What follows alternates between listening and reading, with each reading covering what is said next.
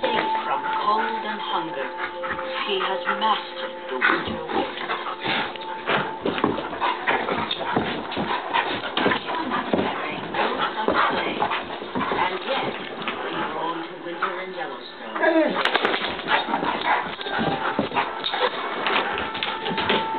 The first account of wintering alone came from a legendary explorer and traveler named John Coulter.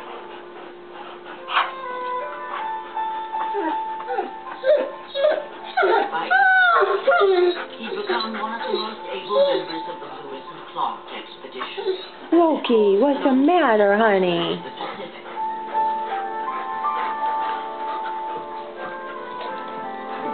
For 3 years, he'd endured every adventure and hardship. Hunting, starving, meeting new tribes, confronting grizzly bears. Good boy, get it!